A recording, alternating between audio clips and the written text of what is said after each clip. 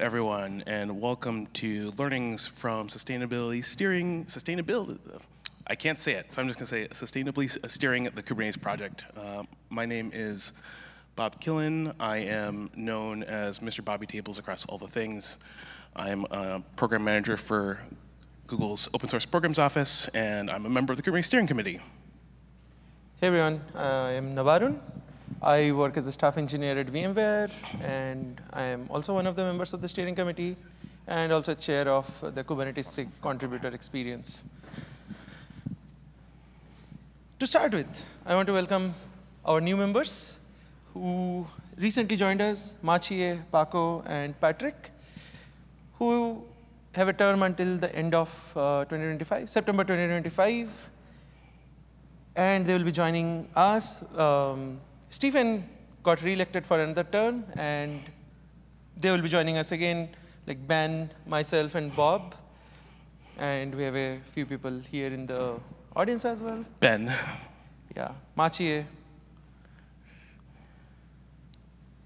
And with that, we want to thank our previous steering committee members, Christoph, who is in the audience, Tim, and Carlos. And with that, this is the first time in the history of the steering committee that we have more members from outside North America than inside North America. Oh, it's the first time we've had representation from China as well. Yes. And with that comes a unique set of challenges. Since we are spread over so many time zones, we can't have a very good meeting time to talk about. And then we have to do a lot of our stuff async. But this is a very good problem to have, and we are very delighted to solve this problem. Try and move more async. Yeah.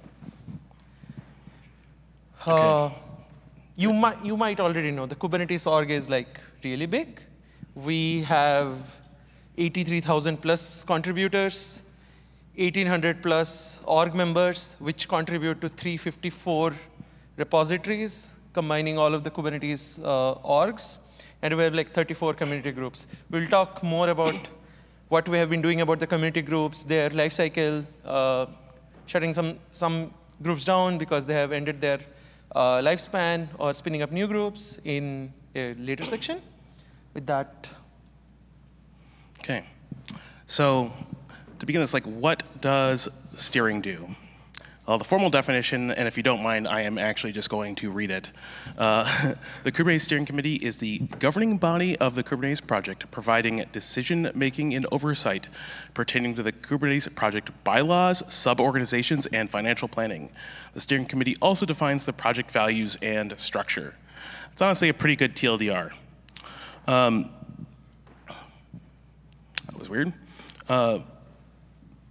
What we actually really do is review charters from our sub-projects. We look at their scopes, their responsibilities. Overall, we sort of define and evolve the non-technical vision for the project. We need to sort of evolve with the state of the project. Kubernetes is just about 10 years old, and what it does today is very different from 10 years ago. We need to determine the types of groups, roles, and structure that are most appropriate for us at this point in time and will help us have a sustainable future. We also are the primary group that interacts with the CNCF. So if there is a financial request or if there is some need for to interact with them for one reason or another, we are the body that does it. But really, what does steering really do? Well, really, we plan for the long-term sustainability of Kubernetes. A lot of the things that we actually do might not have an impact until we are done with our term. But our goal is to just make sure that the project itself can honestly outlast us and outlast our terms. And the way steering does this is through governance and policy.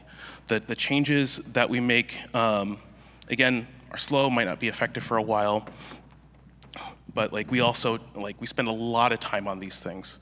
And steering tends to move pretty slow, but that is intentional. We are trying to put a lot of thought into what we do and their impact.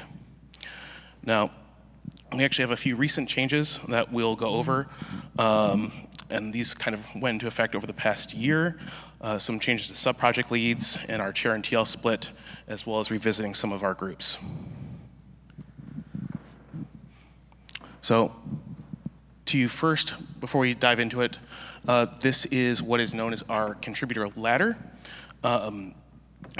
We have this as sort of a path of growth for people to enter the project and go from contributor to org member, and then we have a reviewer, approver, and sub-project owner. A reviewer is someone that is added to an owner's file and is sort of the first rung on the ladder, where they are tagged in first to do first-line review of PRs and things of that nature. As they become more familiar with the code base and more trusted, they will then go to approver, where they are then allowed to merge code in their specific area. And then they move up to sub-project owner, where they are sort of a root approver for that area. And this is what we had before. So I'm going to talk about a change that we did really recently. So over time, we realized that we need one more level as a stepping stone into becoming or coming into the contributor ladder or the leadership ladder. So Bob mentioned the ladder in which people grow from becoming a non-Kubernetes org member to a sub-project owner. But what do we really mean in that process, right? So we sat and we thought about how do we make that role really formal. So we did have sub-project owner for a long time, but what we wanted to do was make it a formal part of our contributor ladder. So we introduced a role called sub-project lead. The key difference being the sub-project lead has more responsibilities compared to just being a sub-project owner. So sub-project owners are essentially owners of code, but then sub-project leads are also expected to have some technical direction for the area that they are lead of. And you can think of it to be a more bubble down version of a technical lead. A SIG technical lead is supposed to handle multiple areas or all areas of the SIG that they are a technical lead of, and a sub-project lead is only needed to supervise areas in the area that they are in their sub-project, essentially. So there are a lot of differences between a technical lead and a sub-project lead, but these are it is designed to be a funnel to eventually become a technical lead inside a SIG. And this also gives the opportunity for the SIG chairs and technical leads to essentially grow contributors through a well-defined funnel. So if someone is a SIG technical lead, they can essentially identify people who can be future technical leads through the sub-project leads of the sub-projects inside that SIG. And this gives a really good structured way for people to grow. Yeah, for the most part, it's honestly just recognizing a lot of the people that are already doing the work. We have people that have been standouts in these roles for a while. Now we are just giving them a title. The other thing that sort of complements this is the chair and TL split. So before, we've had two top-level roles of a chair, which is usually the one that does I don't want to say all the administrative work, but they're the ones that organize the SIG, the group, and make sure everything is functioning as they should, making sure all the they're handling all the transparency requirements, the SIG is in good health, looking out for the various areas that might need to grow future people. And the tech lead role was specifically focused on sort of the stewardship of the code or the area that it owns. And before, the tech lead role would roll up to the chair if no tech lead was explicitly defined. And this actually caused a lot of confusion because you had some people that were chairs that were also TLs, and other places where they were chairs with separate TLs, and there was a lot of both confusion from people that needed to seek certain approvals, as well as when it comes to growing someone into a future role with them being conflated, it was really hard to sort of, find people that could satisfy all of the above, where it's a lot easier to find people that could do, just one of the two roles. I should have pressed this slide, or pressed this earlier. That was my mistake. This essentially just summarizes what I was saying. The other big thing to go sort of along with this, out of revisiting our roles and how things, sort of split, we've also been revisiting our groups and our requirements for our groups. Governance should change with the project and to best achieve the project's goals at that point in time. And the current state of both Kubernetes and sort of the cloud native landscape as a whole is quite a bit different from when our governance was first drafted. And a large portion of our governance is how we divide and essentially self-manage ourselves, and we do that through management of groups. And so we've been looking at a lot of our groups and looking at, does this group continue to serve the goals of the project? Is it active? Does it have enough people interested in it to sustain it in the future? Are there any reasonable changes that can be made to it to help it succeed, or should we spin it down? And with the current state of things, we just kind of need to marry conduit, and if it doesn't spark joy, yeet it out of the org. This led us to recently retire our user groups. Years ago, there were SIGs for the big cloud providers, Google, Amazon, VMware, et cetera. And it was determined that it really didn't make sense for them to continue as independent SIGs, and there wasn't really enough long-term work to justify them as those independent groups. And it just didn't really align to have again, the provider-specific groups in there. So those wound up being moved under one umbrella SIG cloud provider, but there's still a gap in there where users of those cloud providers could previously engage and provide feedback that would then be used by the groups, and that sort of bore our idea of creating a user group back in the day. Unfortunately, those groups were never really taken up on. There was one group, a VMware user group. There's also a big data user group, but they never really took off and didn't really, help the project overall. They did have their own little communities and things, but they weren't, helpful to the project as a whole. And there's other things where these days there were better alignment with them interacting at the CNCF level than the Kubernetes project level.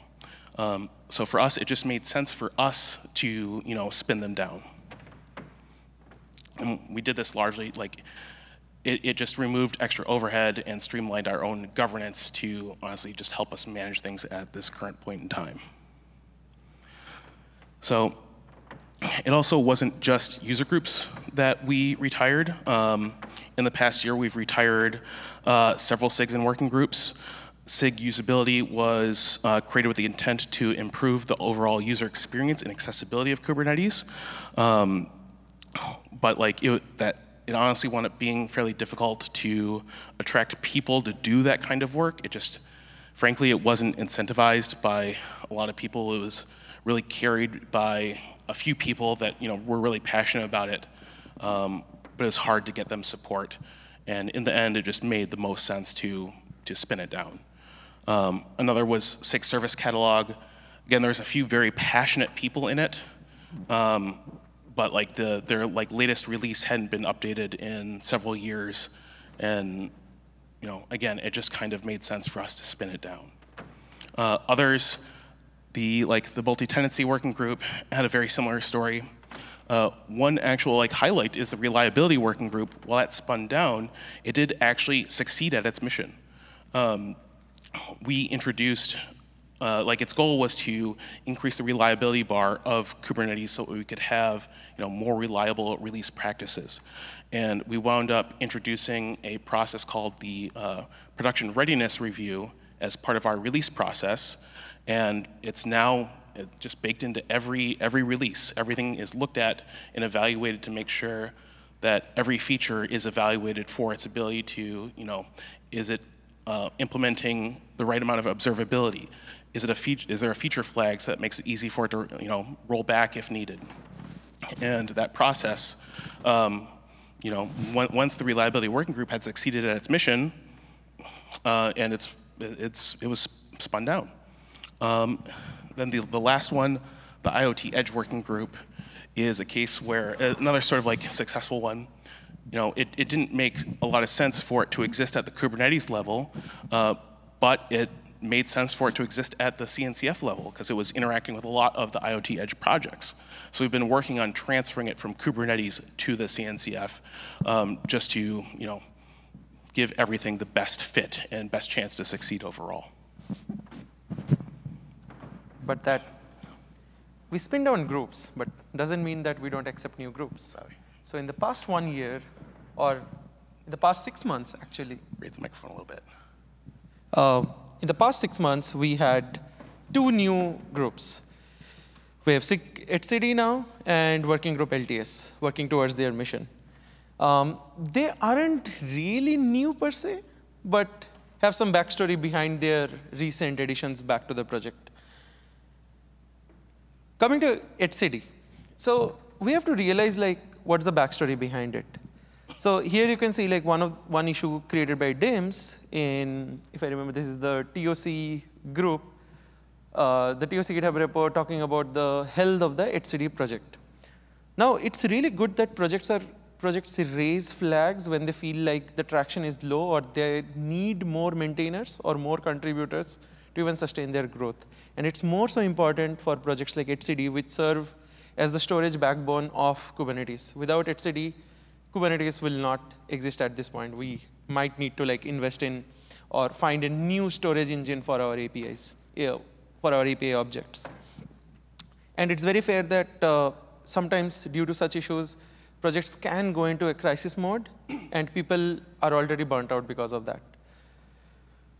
So what happened after that was, etcd was actually proposed as a Kubernetes SIG to help etcd gain more traction and etcd get the resources that we have in the Kubernetes community and align more.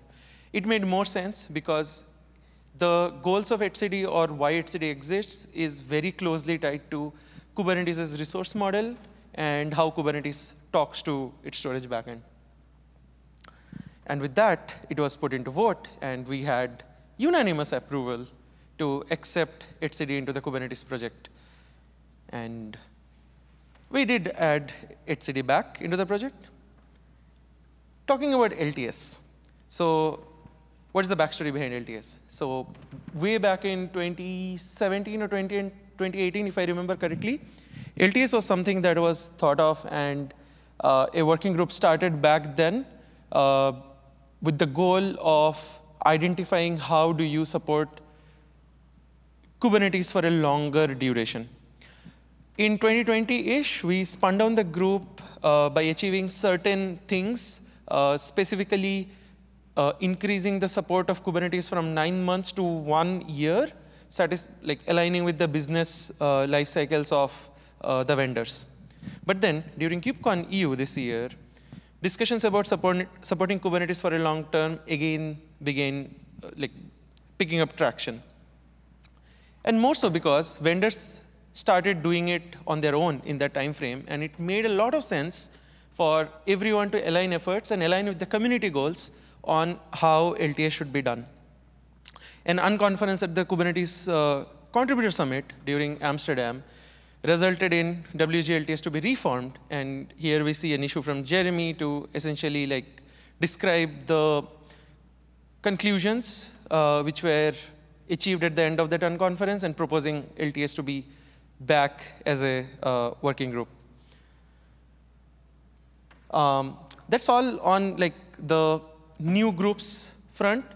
There are a few more activities that we do in the steering committee. One of those is, okay, sorry. Sorry for the snafu. One of the activities that we do is conducting the Code of Conduct Committee elections in the Kubernetes project. This year, we did change the process a little bit. Instead of doing a private voting using civs, we started using Electo, which is our in-house voting project that also conducts the Kubernetes Steering Committee elections to run the Code of Conduct Committee elections as well. We had like 11 amazing candidates for the 2 open slots in the Code of Conduct Committee. After the elections, what we decided was we should probably improve the process a little more. So right now, the process is like the candidates who want to run for the Code of Conduct Committee, they submit their candidacy using a Google form, and then we go ahead and populate the election mechanism. But what we want to do for next year is actually have the candidates nominate themselves directly on the GitHub repo, and then the election app will take their candidacy up automatically. The other thing that we want to change is we also want to change the dates of the Code of Conduct Committee elections to closely align with the Steering Committee elections. What is it? It's the opposite. Oh. They're too close right now. Oh. Okay.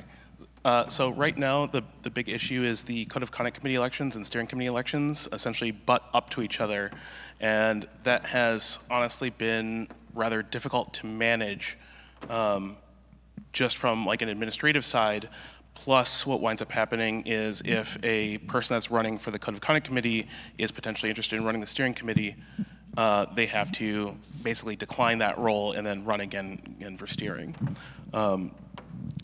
What we would like to do is actually change the duration and change the date which the Code of Conduct elections occur to after the Steering Committee elections, which currently happen in like September, October, and move them to say like January, just so there isn't such heavy overlap. And that also gives an opportunity for any former steering members to run for the Code of Conduct Committee elections. So the next big thing that we are actively working on is looking at annual reports. One of the previous governance changes made by the steering committee was actually meant to like reduce the amount of public check-ins. We previously required our groups to check in like once a quarter. And this was bumping it and also doing it like live on camera with like a deck. And this bumped it down to just checking in once a year with filling out a document with some information about the status of their group. You know, ideally this is seen as like less work overall because you'd only be doing it, once a year instead of, once a quarter. It would serve as a good way for steering to check in with the group still and sort of get a pulse of the group's overall health.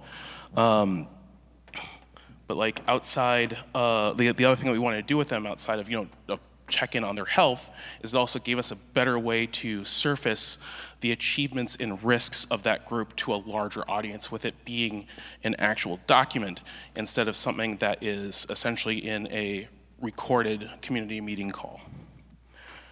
Now, as someone not working on the project every day, how you learn about those sort of recent changes and things they're struggling to keep up with, again, has been very difficult. After these annual reports were completed, we surfaced these up to the CNCF, and a larger roll-up report was then served on the CNCF report site and was advertised by them. Now, you might think that all makes sense and that it's like less work overall, but the reality has actually been something quite different. We have had a lot of issues with people working on the annual reports. So first, this is this year's results. I know the numbers don't quite line up with what we said earlier in terms of like our total groups, but the annual report process doesn't exactly align with like calendar years right now, so things are a little bit a tad off. The other thing you might notice right off the bat is only 2/3 of the groups actually completed and had a merged report. You know, that isn't great, and especially for something that's supposed to be easier. Now, especially, let's see. So, sorry, I don't want to like dig into the specifics of this quite yet, but we'll look at a few things. So there are a few things I want to highlight from this year's report and the previous year's report. And you know, from what you're seeing here, it's a lot of red and yellow, and that doesn't paint a great picture. But there's a lot of progress from red to yellow, so that is a nice like iterative growth. So in 2021, there was a lot of areas that were not doing well, and they needed more reviewers, more approvers, just more people in the pipeline. So in 2022, we started to do like several mentor cohorts to try and help bring people up into targeted areas. And frankly, we did have mixed results. Some worked out quite well, others not so much. But we did learn a lot and have continued to make improvements. Our most recent mentor cohort has been wildly successful. Let's see. So similar on the next thing in 2021, still, at this point we're still mid-pandemic. There was a lot of burnout amongst our maintainer community. A lot of maintainers had less time and less good headspace to work on things. But things did seem to improve in 2022 from general conversations with them. And the reports from what the leads gave us. But I'll leave a little asterisk there since a bunch of SIGs didn't actually complete complete the reports. So from the data that we have, we're looking a little bit better. This last thing I want to highlight is up until last year, the Kubernetes infrastructure costs have only really been fronted by Google, and so that's about 9 years of supporting everything in the project, and we're talking multiple millions of dollars per year. And in 2021, things were starting to get bad. We came close to actually running out of funds, and at the rate that we were growing, we would definitely run out by the end of 2022. So. Steering worked with the CNCF to help establish the cloud credits program and start to try and bring on more vendors to help support our infrastructure costs. This did succeed, like long term. We did get more vendors interested, but at the rate of growth that we were having, and we weren't able to get vendors on board fast enough, we actually came close to a point of having to decide, okay, do we turn off CI or do we stop serving images and break all our users? Thankfully, we did get an extension and were able to get enough coverage to get us through 2022. And you might remember at this time last year, AWS announced that they were going to start participating in the program. So things are now looking good. Now the costs are split between Google and Amazon for our CI and image hosting. Fastly has actually gotten involved and given us 50 petabytes of traffic a month of their CDN services for serving our binaries. SUSE has also donated their resources for their open build service, also letting us use them. And in 2024, it's looking likely that more vendors will be coming on board. So things are looking good now. There is some green, I swear. Let's see. The one thing that did honestly kind of suck out of this entire situation is it really did take a crisis for us to get all this additional engagement. we are trying to find ways to surface this information better and earlier to avoid us coming to a point where, again, we're having to potentially make the call of, say, shutting down CI or stopping to serve images and just breaking a bunch of people. So, but yeah, things are looking good.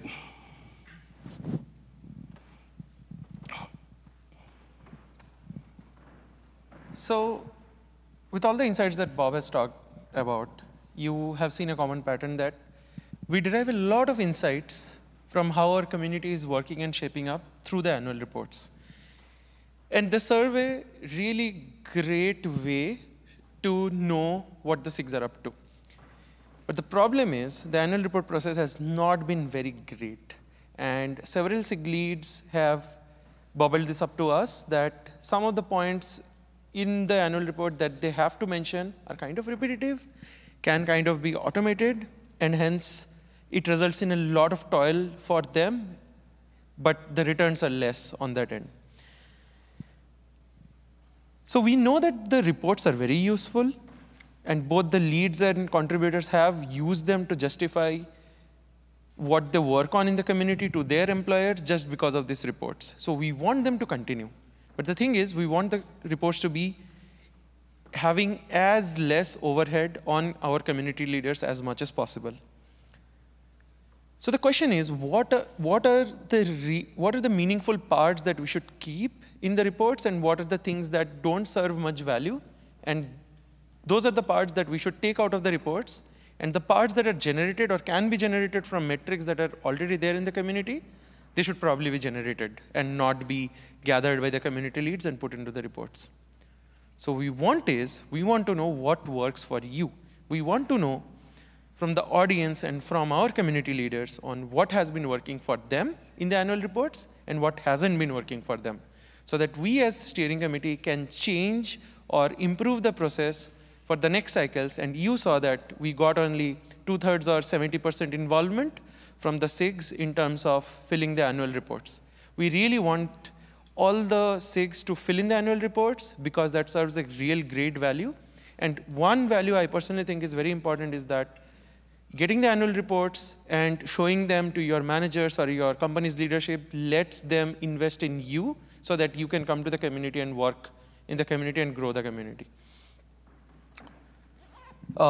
If you have thoughts, please reach out to steering. And with that, we are kind of at the end of the agenda. We'll come to Q&A. We actually are pretty close on time. I'm kind of surprised. Oh, wow. But before we move on to Q&A, we just wanted to let you know, like, how do you reach us? We're on the public Slack channel called Steering Committee on the Kubernetes Slack. You can join the Kubernetes Slack by going to slack.kts.io and get an invite for yourself. Doesn't take much. Or you can join our mailing list, steering@kubernetes.io. If you go to groups.google.com/g/Kubernetes/steering, I think you can go to our, you can join the mailing list. But then if you just go to the GitHub repo, Kubernetes/community, you will find all the details on how to join the mailing list, how to join our meetings. And if you want something from us, you can always file an issue in Kubernetes/steering. Big thing is we do really want to know what is useful to you in these reports. Not just our community members, but like as an end user or potentially someone that is a employer of people that might be contributing. What sort of information would be useful to you to help continue to justify a commitment to the project? So if you have any ideas, please reach out.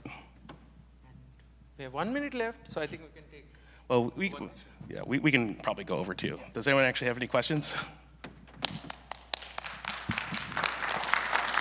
That was also kind of a whirlwind, and I'm sorry.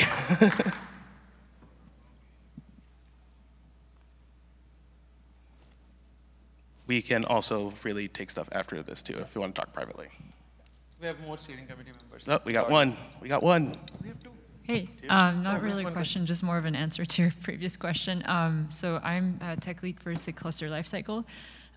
We recently did a sub-project survey, so we kind of inspired ourselves from the SIG survey, but because Cluster Lifecycle is just made up of so many sub-projects, usually when we answer the SIG survey, it's like, it depends on the project.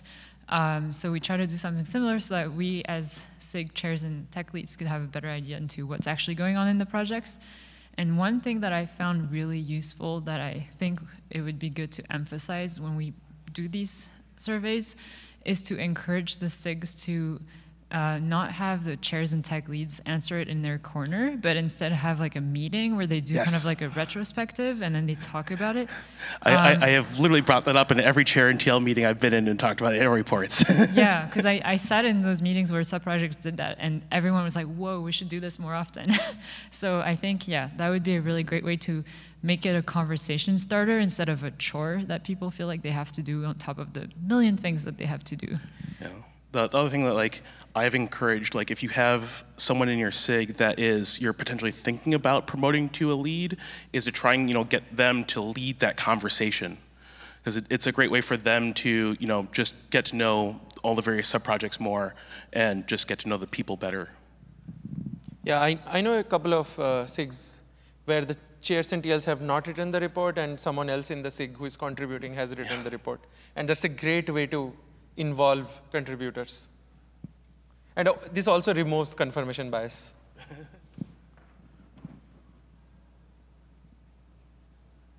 Okay, with that I think we can Call it. take it async. Thank you. Thank you, everyone.